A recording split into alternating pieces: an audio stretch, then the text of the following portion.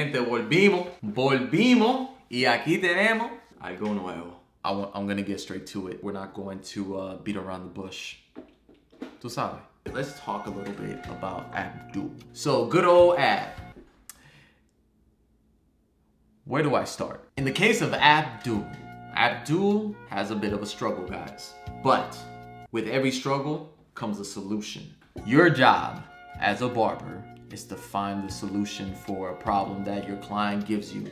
Not all solutions come easily, but if you come correct, if you are tuned in, the solution will come. The solution will present itself. So let's take a look at the challenge, the problem. So the problem is he's super light on top. Now, there's a lot of different approaches that we can go about this. And in my case, I had to persuade him. Guess what, Abdul? You gonna get this ball fade. You know why you gonna get this ball fade? Because we gotta help you, bro. We gotta help you. We gotta take away for what you got going on in the top. JHITZ on the beat.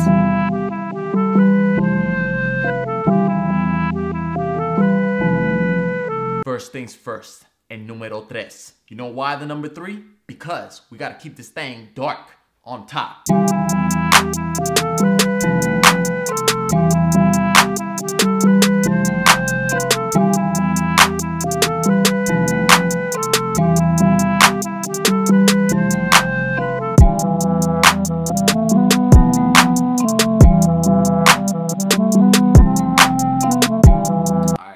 After number 3, we're gonna come back with the number 2, and we're just gonna work around the ridge. We're gonna fade down a little bit, guys. Now, I'm not gonna fade down the whole way. It's like we meet in the middle. We're gonna lighten it up a little bit, from the top down to maybe the side of the head.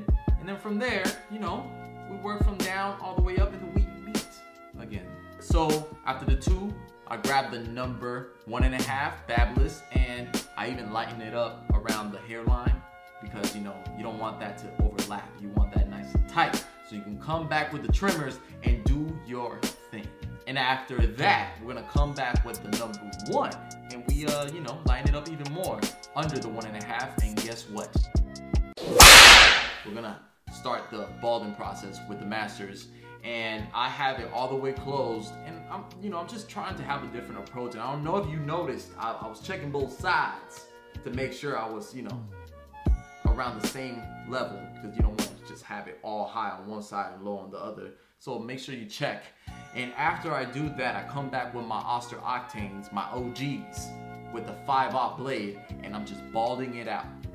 Balding it out, guys. Tú sabes qué? And after we do that, can anybody guess what's next? That's right, I'm gonna come back with shavers. Any shavers. I just so happen to have these. But if you have a different type, it's okay. As long as that thing is tight. Nice and tight. That's all that matters.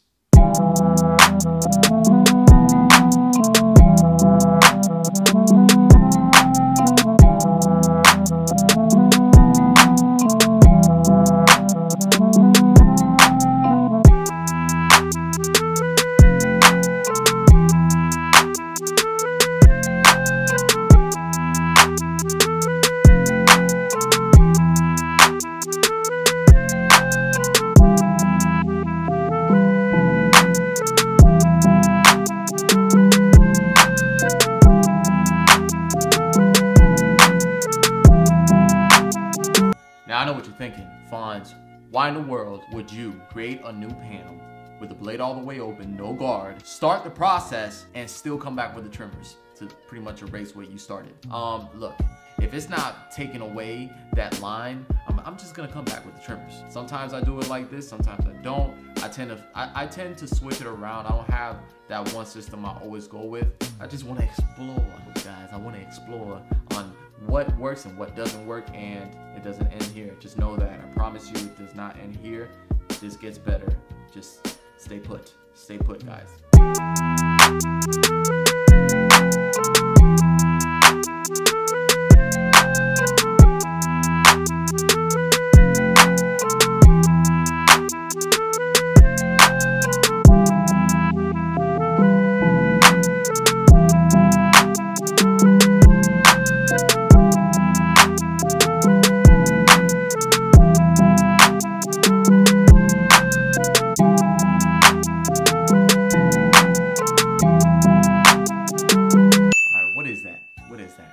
I will say that looks like a number 1. Yeah, that looks like a number 1. Could be a number 1. Could be a 0. Definitely not a number 2. But the number 1 and the 0, pretty close. And I mean, I know you guys don't really listen to us barbers too much, but I need you to understand this. Not just you and this, any damn clipper company. I personally feel that if you were to just categorize all your guards with different colors, life would be better. The world would be a better place with colorful guards.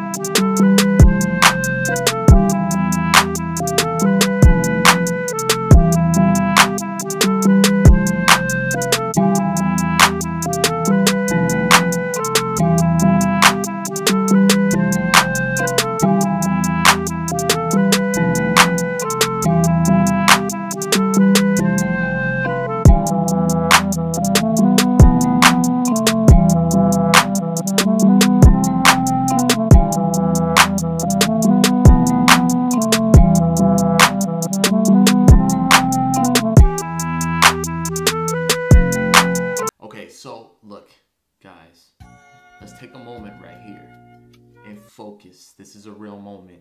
Altering this part of the service matters. This is framing the face. This mustache will either make him or break him, and we gotta make him, not break him. But you get what I'm saying? You get what I'm saying? We gotta get him back. We gotta bring him back. See, I can say, I know about this. I know what a mustache can do to a man. I've been broken many times. When you have a mustache that you can do one of these with and taste, it can get kind of weird from that point on. Every time you eat, you taste it. Every time you drink, you taste it. Twice. Not just that one time, but you're gonna have some leftovers on your mustache. So, if you're the type of man or woman, I'm just saying it's possible, that likes to be able to taste twice, then I'm not gonna do much to your mustache. But if you're somebody that kind of, feels that you don't want that lifestyle, then this is when you got to tune in for that person. You gotta be tuned in, locked in. We're gonna go ahead and help this man not taste twice. Abdul, I got you, bro.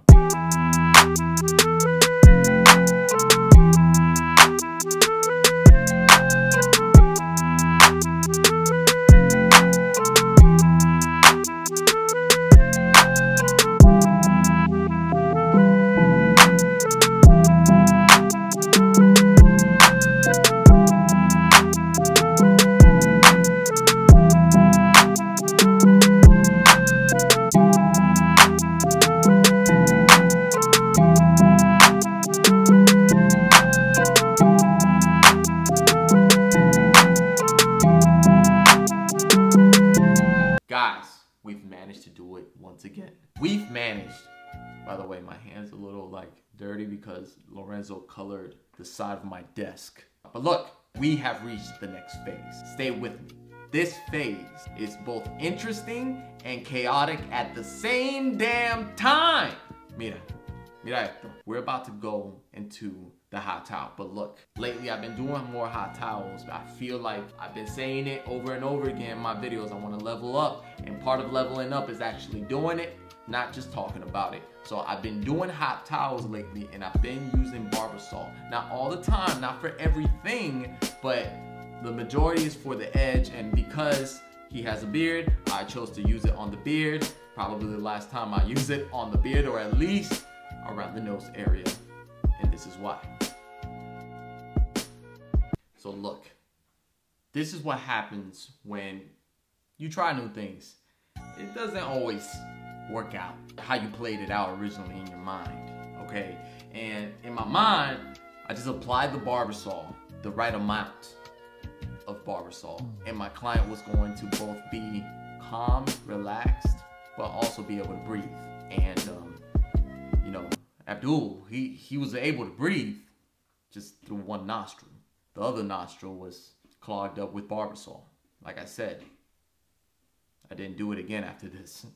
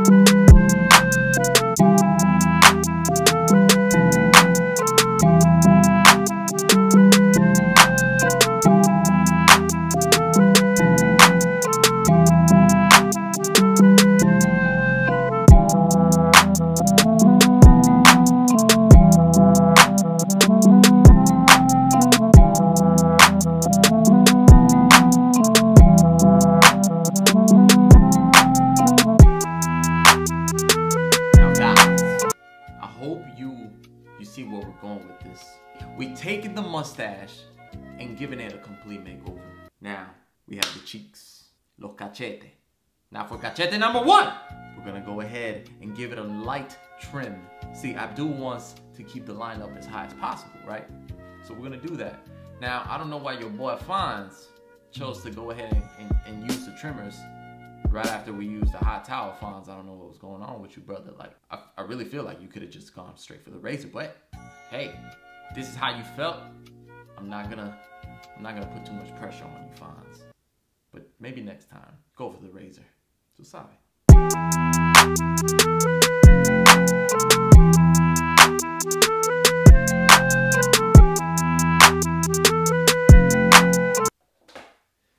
All right, boys and girls.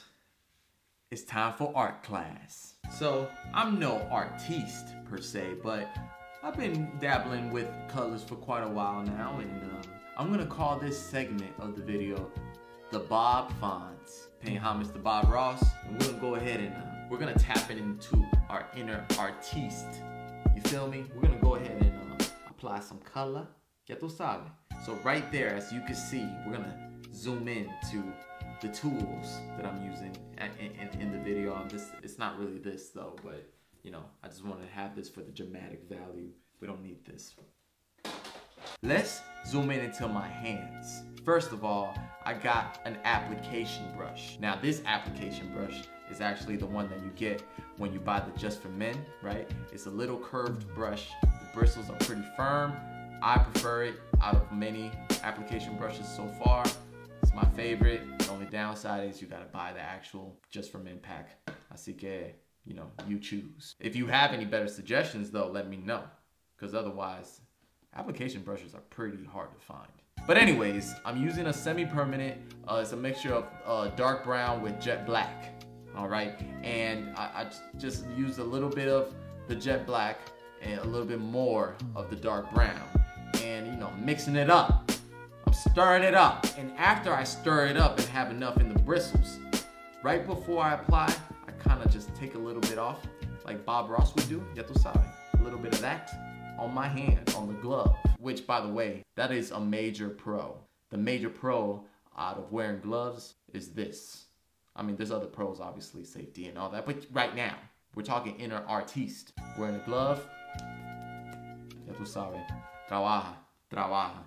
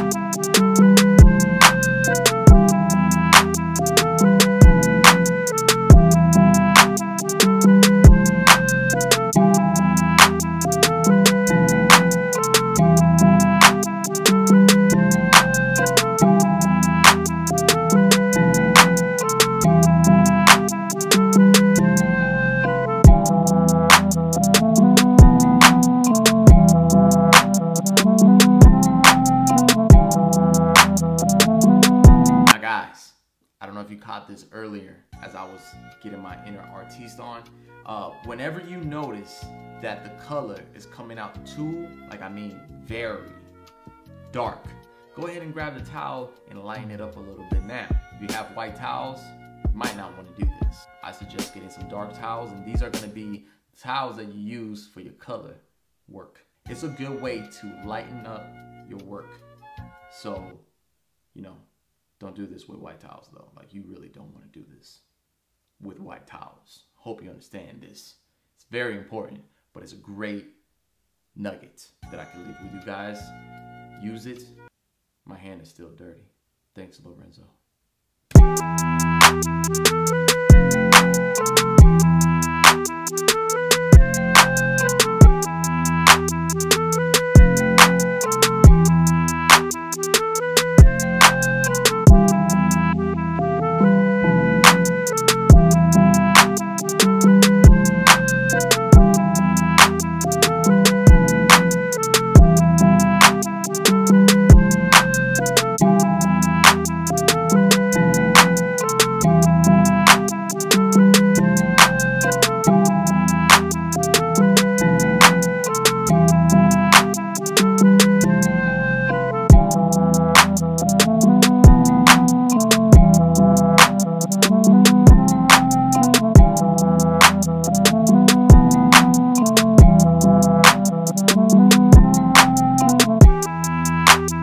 Mi gente, esto aquí está pasado. You know why? You want to know why? Huh?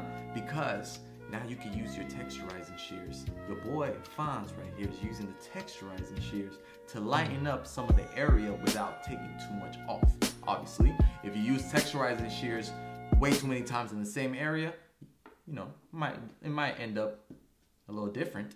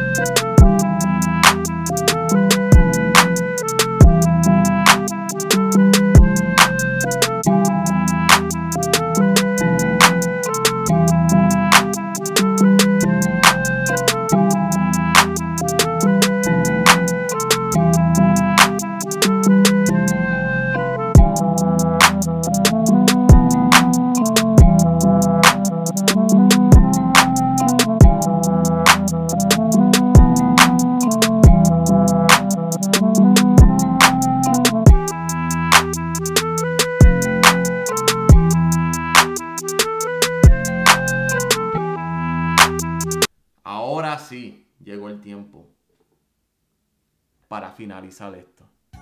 Okay? What we're going to do right now, ladies and gentlemen, for some people, they don't like this. Some guys, or even gals, don't like to do their eyebrows. But you know what? Abdul likes to get his eyebrows done. Ain't nothing wrong with that. Okay? YoFonzz right here used to get his eyebrows done all the time. But I don't know, as time progressed, as time passes, I started caring less about my eyebrows. But I'm gonna get back on that one day. But it's not about me. It's about Abdul. So mira, what we're gonna do right now, put that arch on Abdul. He already has a natural arch, so it ain't much of a difference anyways. But he wants it cleaned up, and as we clean it up, it's gonna be a little bit more defined and sharp.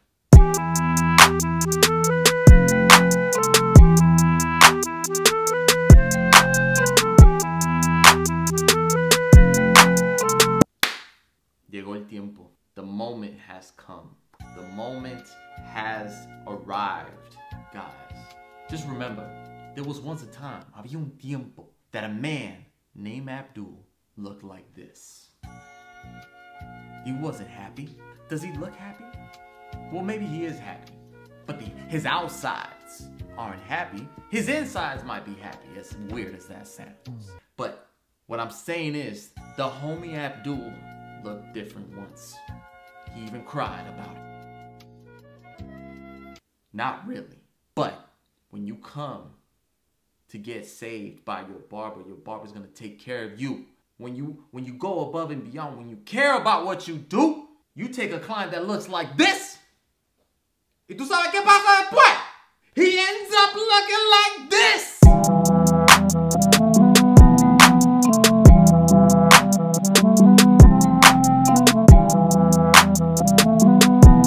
And not only does he look like that, as the light shines. ¿Tú sabes qué? Apaga las luces.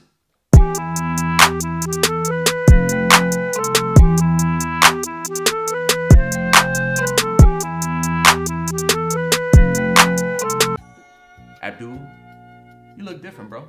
¿Tú sabes qué? This is saving a life.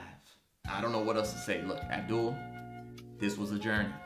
You came in looking a certain way. You almost lost your breath. This service was breathtaking, literally and figuratively. Let me know in the comments below what you think about this. Was it breathtaking?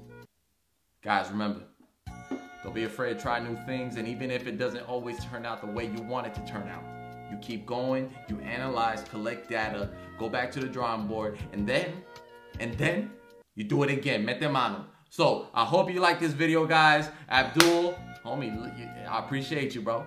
I appreciate you. You came through. Anyways, guys, thank you for watching another video. I love y'all, and I'll see you on the next one. Hasta luego.